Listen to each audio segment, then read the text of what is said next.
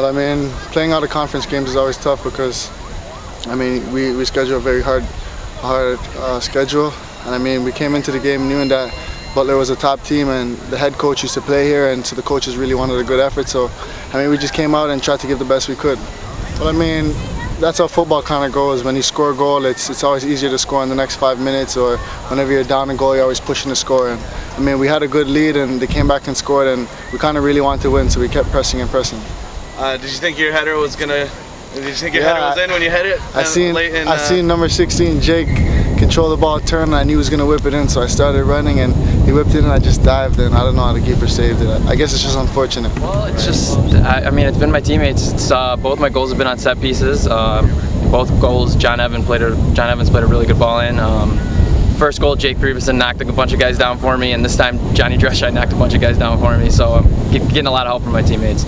Yeah, they are. They were a real good team.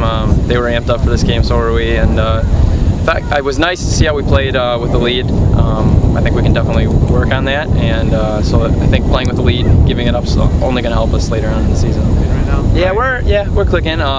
We don't really have a big goal scorer per se, so it's nice. Everyone's chipping in. Everyone's working hard, and we're scoring. They're not pretty goals, but they're going in. So. Role you're used to playing as leading scorer for the team? No, not at all. I think I've scored one goal in 2 years before this, so been getting a little lucky this year. Yeah, I was proud of the guys' effort. I think we played well right out of the gates. We played a good first half. Then we scored the goal in the second half, and I think we just kind of sat back in and were content with the lead. And you know, obviously we haven't held a lead this year, so I think that kind of showed because we were sitting back on our heels.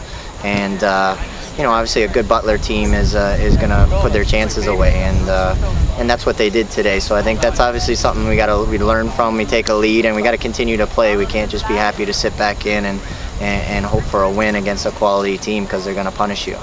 Yeah, I mean, the goal coming into preseason is to focus on the defending at the end of the field first, and so I think the offense it's going to take a little while to come around. I think I heard Jeff saying a little bit ago that we don't have, you know, quote unquote, a true goal scorer that's going to get you 10, 15, 20 goals in a season. So I think it's just going to take some time to find our identity, play different types of team, play from behind, play from play ahead from ahead, and just learn from all the different experiences that we're having here. And but the offense is coming around. I'm proud of the guys' effort, and I think if we just you know, keep clicking like that and finding ways to score, sometimes it's not going to be pretty.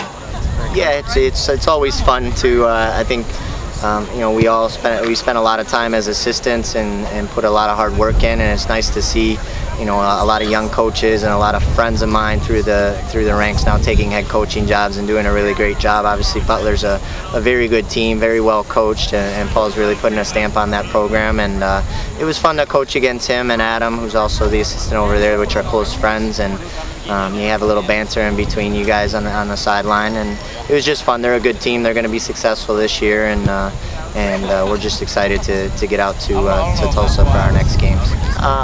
I said it to the guys best, proud of the effort, disappointed with the result. So we can't be happy.